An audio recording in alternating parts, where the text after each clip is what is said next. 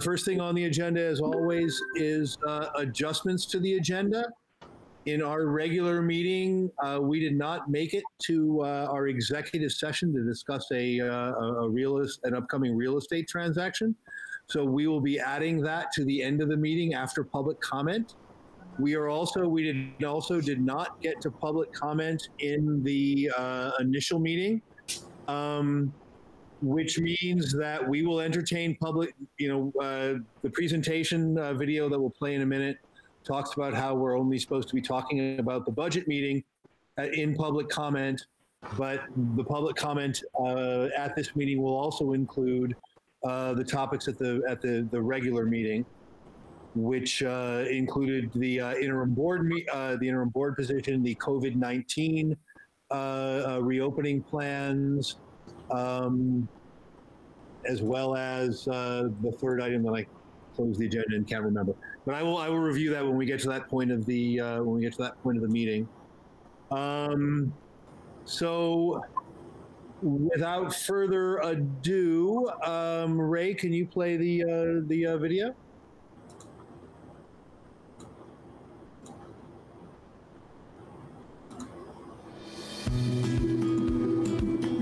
Greetings and welcome to the Rochester-Stockbridge Unified District Budget Informational Meeting Explainer. Before we get started in the details of the revote budget, a couple housekeeping details about the vote. The polls will be open from 7 a.m. to 7 p.m. on Tuesday, August 11th in conjunction with the Vermont primary. Rochester residents will vote at the Rochester High School building. Stockbridge residents will vote at the Stockbridge town offices. Absentee ballots can be requested online at the Vermont Secretary of State's webpage or by calling the Rochester and Stockbridge town offices. Note that if you requested an absentee ballot for the primary, that does not automatically get you an absentee ballot for the school budget vote. That is a separate election and requires a separate request. Our agenda is the same as our first informational meeting. We're going to have a general overview of the revised budget. We'll have some board comments, and then we'll take questions and comments from the public. Before we begin, please remember that the board bylaws have rules about limiting public comment. Each resident of our district may offer one comment or question, and comments are usually tried to be limited to 5 minutes. Board bylaws have rules about discussing private and privileged information, and this meeting is to discuss the proposed budget for our district, not building usage nor merger consolidation concerns. Our situation is this. The Rochester-Stockbridge Unified District Board organized a one-time Australian ballot election on June 30th to get a budget in place for the upcoming school year. That budget failed by a vote of 141 to 110. At the Rochester-Stockbridge Unified District July meeting, the board did formally move to discontinue use of the Rochester High School building. That's effective this school year. And finally, again, without a passed budget, the district is limited to borrowing only 87% of last year's budget. Why is 87% funding a big deal? Because the board is limited in where budget cuts can be made. Items that cannot be cut include the SU, the special education, and our middle school and high school students' tuition, the tuitions we pay to the schools we send them to, which is 44% of our total budget. The 3% expected pay increases for the union personnel cannot be cut, as the 13% health insurance increase cannot be cut.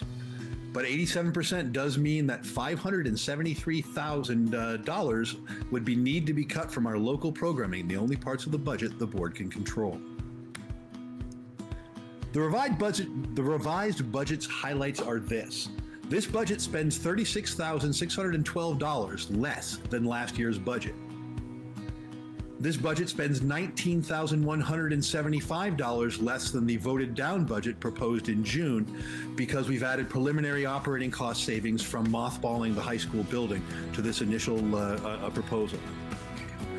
The resulting 1.1 cent equalized tax rate increase raises the annual taxes on a $200,000 Vermont homestead by $22 if the taxpayer is not subject to Vermont's income sensitivity program. And finally, I wanted to give some historical context to the RSUD budgets as have been proposed over the last 3 years, the last three budgets that have been the unified district budgets. The history of those budgets are this. Each year, the board has presented the taxpayers with a $140,000 to a $235,000 surplus, money that we did not spend in the previous year's budgets. Our expenditures in the two-year program, the first year we proposed a unified budget. We asked for $4,251,494. 2 years later, we are only asking for just a little over $120,000 more, $4,371,950, which is just a 2.8 expenditure increase over that time period. When you look at the tax rate that we paid when we remove the merger incentive numbers, the additional tax rate in the past fiscal 19 budget was $1.68.76. Again, removing the merger incentives, the adjusted budget for fiscal 21 is $1.70.54.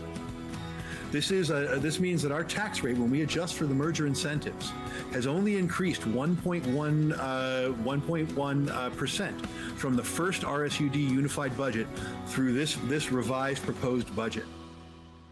The board is really proud of being able to hold that tax rate line, and is really grateful for all the work that the administration did in consolidating costs and finding economies of scale to bring our two schools together after the merger.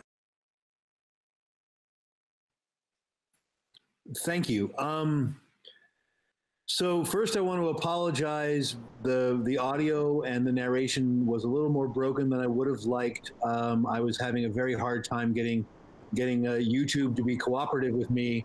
So instead of getting like a nice fade with a music and a sunset, you sort of got a cut off. But I really do want to emphasize the point that I was making at the end of that conversation, which is, we entered into this merger to try to have the best educational opportunities for the kids in our two communities, and to try to find economies of scale and try to find ways that we could consolidate costs and share costs and do a better job of making sure that we got all the dollars we could in front of the kids. And I think that last slide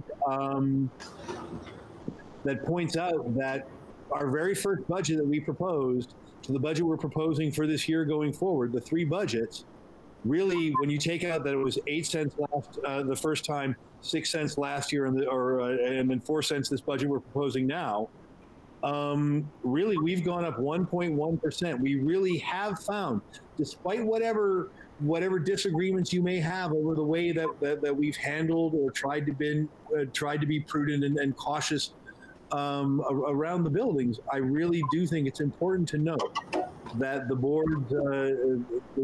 board's efforts have indeed kept the tax rate pretty flat.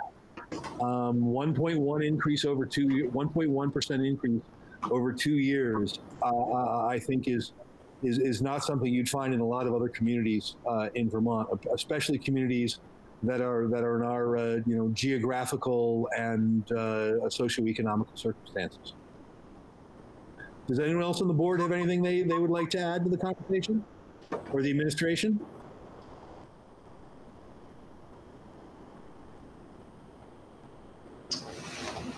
Well, I'll just add that the principals have worked really diligently with the board. I've come into this game late, but I believe that this budget supports what we need in order to educate our students this upcoming school year, and that certainly the administration is going to be continuing as we get ready to launch into a budget process after hopefully an approved budget here next week around 2021, to look at how our system of supports can continue to find efficiencies at the local district, but also at the SU level.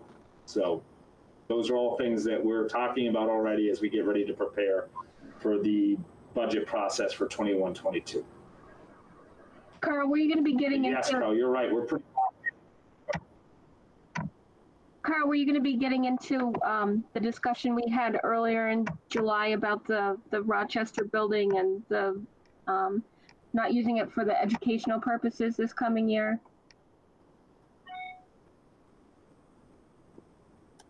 Absolutely. And actually, I think, well, I think the board is very clear that from our point of view, it's not going to be used for regular educational purposes at all. The administration is figuring out how best to, and I guess Bonnie and Lindy can chime in with their comments, how best to move the resources they need out of that building and get, I mean, building changes or not, this year, this upcoming year is going to be a unique and odd year just because of the way that COVID and our circumstances have things going. I'm comfortable with the leadership that Jamie's given us and getting information from Bonnie and Lindy about how we're going to make that transition and get what we need out of that facility and established into the new facility as best as possible. But I mean, I don't think I have not heard a lot of detail about that, but that's not, it's not my job to micromanage. Bonnie, do you have comments? Basically, Carl, we're waiting to see. So the answer would be yes. We are not using that building for any ongoing educational purposes. Of course, that for next year is a moot point because with the pandemic, we couldn't go to the art room and music room. We're looking at how to bring those programs into the classes in the elementary building. But right now, we're sort of needing to know how many kids are going to choose the online option and how many youngsters are going to choose the in-person option. Then we will know exactly what it is we're trying to plan for. Right. I guess the part that I was hemming and hawing around is I know there was some conversation about if there were things that we could store over in that building to make more usable space in the elementary building and how that's, I know that there's, I'm sure, Rochester's family that want to know how that space is going to be configured and used. And I don't think we have answers yet, or do we? Well, we definitely have stored some things over there. There are a number of items stored over there.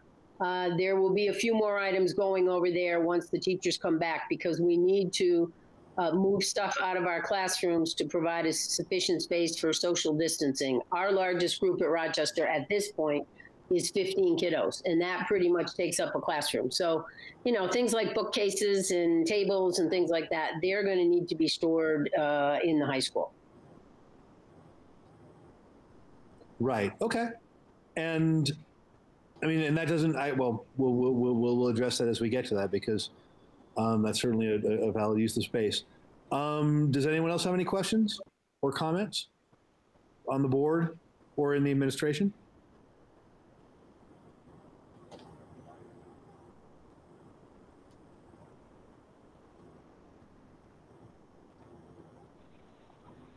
I'd just like to say that we are doing due diligence about taking care of the building. Jamie gave us a report earlier in our meeting about meeting with some specialists about mothballing the high school building, and we are proceeding in a confidential, as is appropriate manner, in discussions with the Town of Rochester Select Board to create a framework about a possible transfer. So just that these actions are ongoing, we'll be talking about that again tonight. That's what the executive session is for, and that these, we're very serious about moving forward. Thank you, Ethan. Okay, are we ready to go into public comment? Does anyone else on the board or the administration have any last thoughts? Okay, the way we're going to do this is I'm going to open up the list of everyone that's here. What I see for people on the phone is I see your area code and the last 2 digits of your phone number. So I'm going to go down that. I'm going to ask you to identify yourself and the town that you're a resident of, and then you can make a comment, you can ask a question. It really needs to be relevant to the concept of the budget or the things that we discussed in the initial meeting, which were labor negotiations, and coming to an impasse with the professional staff. The process for getting the interim board member on there, developing the interview questions, the fact that the board committed to holding an election to fill that seat concurrently with the presidential election on November 3rd. Lindy, correct me if I got that wrong. On November 3rd. But that will be scheduling those interviews with the board's intention of getting that out of the way and making a decision by their regular September meeting for the interim resident of Stockbridge who will fill that position until said November election. And then we also discussed the COVID-19 task force, as well as Jamie's comments around the next steps in terms of mothballing that building and getting that ready to go. So those are the areas that we can have public comment around. So I will start with, and again, everyone is entitled to at least one comment. We are at pretty good time. This meeting was, warned for an hour at least, and we're only at 7:23. So we certainly, if we get through everyone's questions in a timely fashion, I'm certainly willing to stay here for a while longer and take second or follow-up questions. That said, we can move right into questions with the caller that is 802*38.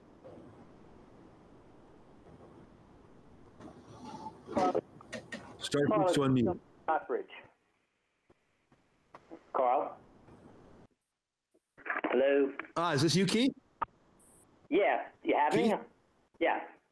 Hello? Yes, I hear you now. Good. You're Okay. Couple of questions. The board's been very careful about using the phrase educational purposes when discussing the high school building. So my first question, which is a pretty simple one, will that building be used for any purpose whatsoever, whether by the school district or by another entity? Yeah, we just said, for example, we're going to be storing a lot of the spare furniture from the elementary school in it to get it out of the way to make room to have social distancing in classrooms, which means, for example, we have to have a higher insurance policy than we might if it was empty. Okay, but I noticed that the school is going to be used for voting. Why not use the other school? In other words, why not, as the phrase that was tossed around, mothballing the high school building? To me, when you mothball something, you close it down, you keep the minimum, the heat, whatever you need to do on a minimum. Granted, you're going to use it for some storage, which that storage is to the benefit of the school district, so that's fine. I just want to know for the record that for no other purpose, that building is not going to be used by another entity for anything.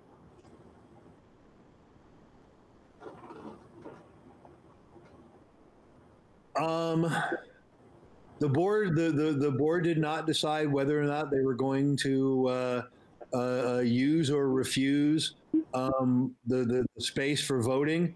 I can say that in general, at least in my mind, when we were discussing that piece of it, where I was thinking about regular educational uses, what I was thinking about specifically at the time was it gets used for a Suzuki music education camp in the summer. That has you're not turning on heat, you're maybe opening some rooms and cleaning some rooms, and saying that it wasn't going to be used, period, seemed like it would be hard to go back and say, well, for this purpose it's being done in the summer where the expenses are small and we're getting an income for it because they're paying us a fee, that we might want to keep that opportunity open. Okay.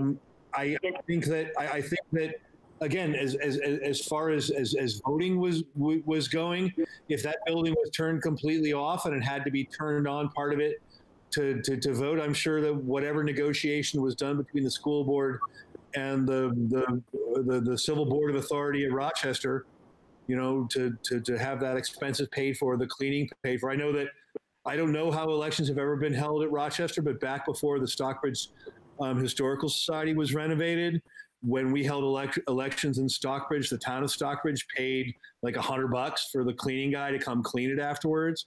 So there's at least some precedent of if a building is used for a municipal or civil purpose, it's not being put on the school district's tab. But I think that, again, and your personal feelings may be that I'm using weasel words. What I'm trying to say is that I didn't say that. no, you didn't. You didn't. I'm trying to. I'm sorry. I shouldn't be editorializing. What I'm trying to get across is the idea that we're trying to say that we will not be using it for schooling purposes while still giving the school board the ability to use it for something like a Suzuki camp, or if the Civil Board of Authority said, you know, we'll pay to turn that on because we're concerned about COVID infecting the elementary school and using that for an election on a Tuesday when you might be operating school, something like that. I think it's really not trying to be, you know, vague or wiggly. It's trying to say we're not going to use it for school, and we understand we don't want to just turn it on to have like a dance or something silly. You know, that just that we understand it's a municipal asset that we might need to use for a town for a beneficial purpose that we obviously get money for. Okay, so for the Rochester town. Okay, then just a question. Rochester town would pay the school district. If the Rochester town had to turn on the heat of that building, I would assume, and we haven't made any agreements yet. So I'm certainly just talking from what I would expect in a reasonable conversation, but we would expect them to pay a fee to use the building, just like we expect the Gaysville Church to pay a fee to use the Stockbridge cafeteria for their church breakfasts in the past, or Hunter breakfasts, or whatever. You know, community wants. We have policies and procedures in place to cover doing those, and I would assume that any use of that building by community groups would still fall under the existing, or perhaps modified, because we'd have to consider, you know, if it was a flat fee, I don't remember what our document is, but if it was a flat fee, we might have to raise that fee to bring the heat up or something. Okay, is there a public viewing of that document so one can read it?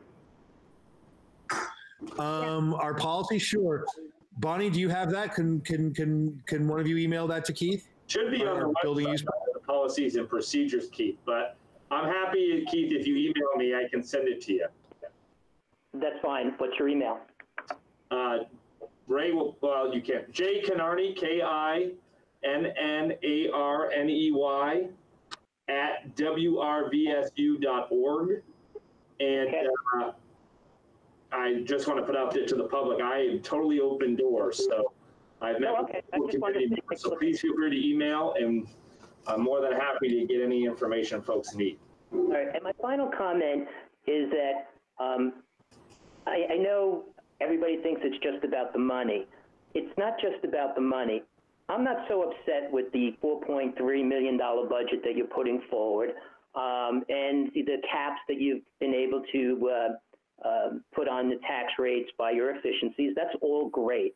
I guess the point that I'm trying to make is the district right now is responsible for over 60,000 square feet of building. We have a student population of less than 140. I would love to see the high school closed down.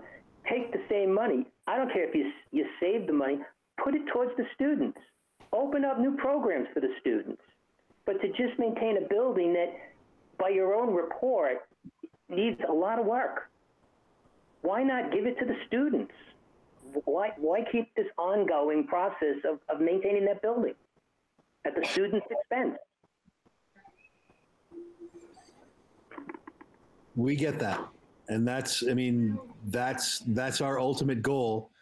I just don't, I'm feeling like we're not getting there nearly as fast enough as you'd like us to. But thank you for your comment, and I do appreciate your patience, and I have to say I personally appreciate the fact that you've taken the time to engage with us versus just complaining about us behind the back or on Facebook or whatever. Thank you. Okay. The next caller is 802 *48. *6 to unmute. Hi, can you hear me? We can, thank you. I'm assuming you were just referring to me, but yes. I just would like to say that I agree with Keith, and I think he made a really good point. And it isn't about the money. It's not about the money for me right now. It's about the promises and to shut the building down, get rid of it, whatever, because the money should be going for the kids, and that's it. And that's all I'm going to say, because I agree with Keith. Thank you, Keith, for bringing that up again, and thank you for doing it in the process that you did. Evidently, other people don't. Thank you. Thank you. And I'm sorry, which town are you from? Was that you, Caitlin? Oh, was that Joanne? That was Joanne, as if you've never heard my voice. Julie recognized your voice. Julie was like, that's not Caitlin, that's Joanne. Yes. But thank you. We just need to have that on the record so that we know that you were an official speaker. And thank you for curious why in the meetings when we're doing this, the public names, or at least acknowledging that people were on the meetings, aren't listed. They don't actually have to have their names, but maybe if there's 20 people that show up, you could say with 20 people responding or in the meeting as well. Because in 20 years, if someone looks back that's an interesting idea. I haven't, we normally. Well, I mean, yeah. It would be nice for people to know that people are engaging with this and are concerned with what you're doing. Correct, and you're correct in that at a physical meeting, we always pass around that piece of paper, and we should be passing around the virtual piece of paper. Right, and it doesn't have to be names, but you could say 20 people were there or whatever. Yeah, I have the number listed on the top of the call, Joanne. I can add that. My only thing about adding some people that don't talk is that we don't have everyone's name on the numbers, but I can add in, I see 19 showing now, I can add that into the note. Okay, thank you very much, Jenny. Bye. Thank you, Joanne. The caller at 802 *53, *6 to unmute.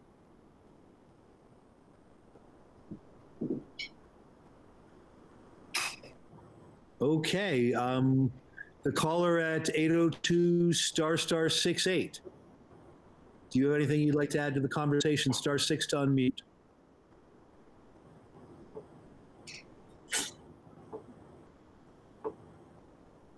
Thank you. The caller at 802 *97. Do you have anything you'd like to add to the conversation? *6 to unmute. Thank you. Beth Dolly. Do you have anything you'd like to add to the conversation?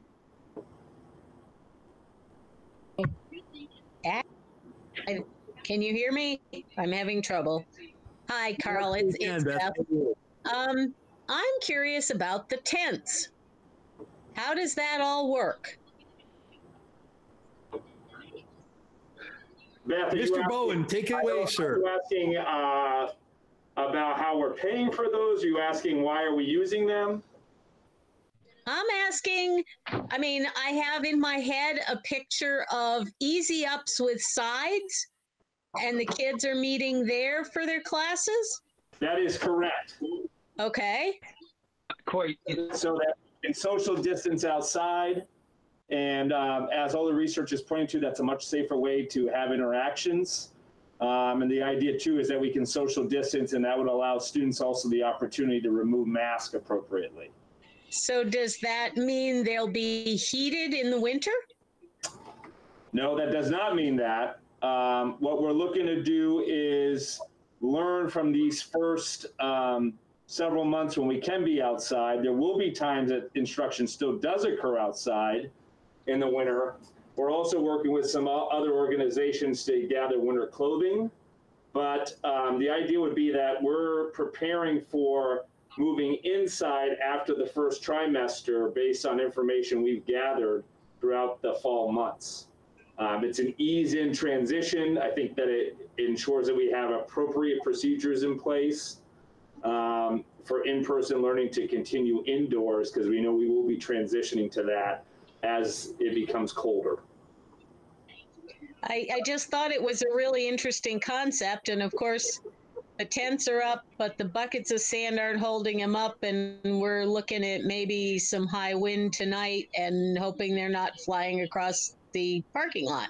I hope not. The tornado did not hit, right? And the tornado warning didn't hit in Stockbridge, I believe, because I see power on the house. They're still talking about high winds later on. Are they? Yeah. If I can just say a few things. I've been working with Bonnie and Lindy and Janet and the rest of the staff, office staff at the two campuses. These are steel frame tents, 20 by 20. We have a number of them, and the idea is they have sides. And we'll see. You know, we really never know what kind of winter we're going to get. Whether suddenly we're going to get a ton of snow, you know, late October, or whether, you know, we might get use out of these tents well into December. That will sort of depend on it. The buckets were getting filled, and the bucket and the free.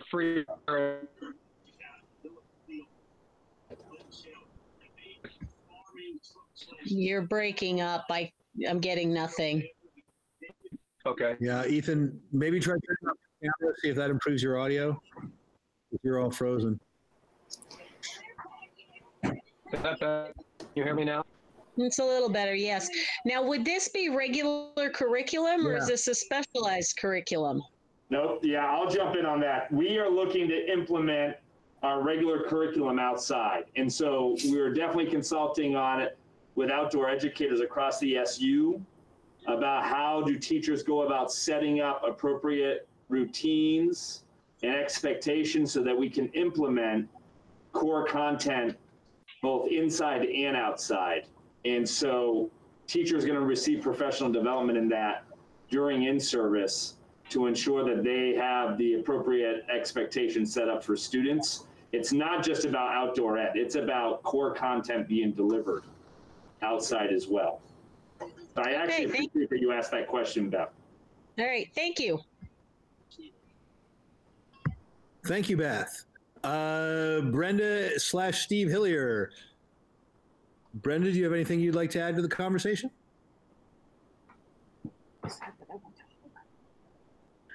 Okay, thank you, Brenda. Janet, oh, there you are.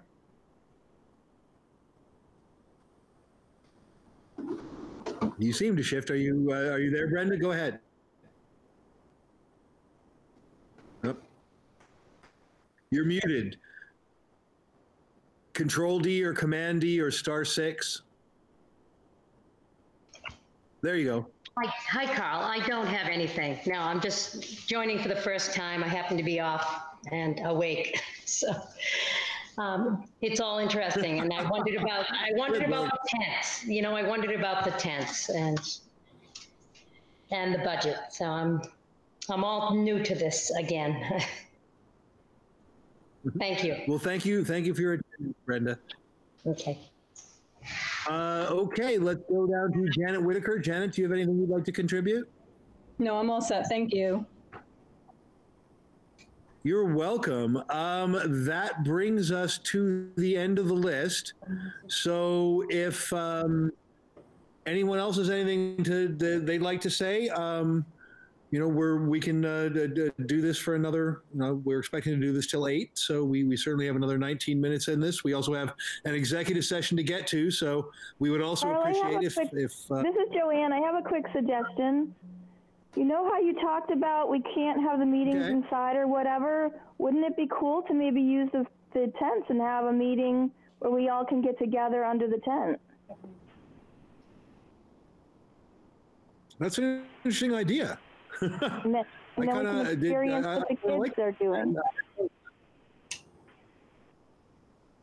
Yeah, certainly, especially if we're going to, you know, as we move forward with community conversations, those would work a lot better to attend than over a screen like this, where I'm looking at a bunch of, you know, initials and phone icons. Carl, one comment. Hopefully, I'm not. That's a very good idea, Joanne. Thank you, Ethan.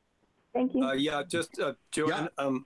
I don't know exactly the configuration Lindy's planning for in Stockbridge, but I do know that in Rochester, 2 of these 20 by 20s will be put together. So there's one 40 by 20 space for some bigger class gatherings, but that certainly would be an option for a outdoor meeting for all of us.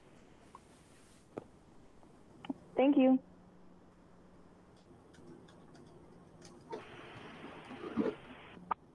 Thank you, Joanne. Does anyone else have any comments they'd like to add? Okay. Hearing none, thank you everybody for attending. Thank you for all your continued support of our school systems. I really hope that we see you all out at the polls on the 11th. To be honest, you know, exercising your democratic responsibility to vote is important, whether you vote for me or against me. I really appreciate us all participating in our democracy together. We will now adjourn for an executive session.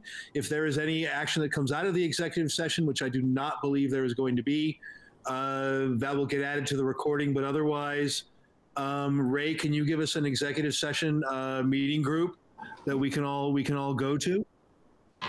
Yep. It'll take me just a minute. Okay. In the meantime, so everyone on the board, and obviously Jamie and Tara and our principals, look for Ray's executive session Google Meet invite. For the rest of you, this meeting, or I would entertain a motion for this meeting to be adjourned. I guess technically we cannot adjourn this because we have to still have the executive session. We're going to drop this meeting and We'll come back to go this. and have our. Yeah. Correct. Thank you, everybody.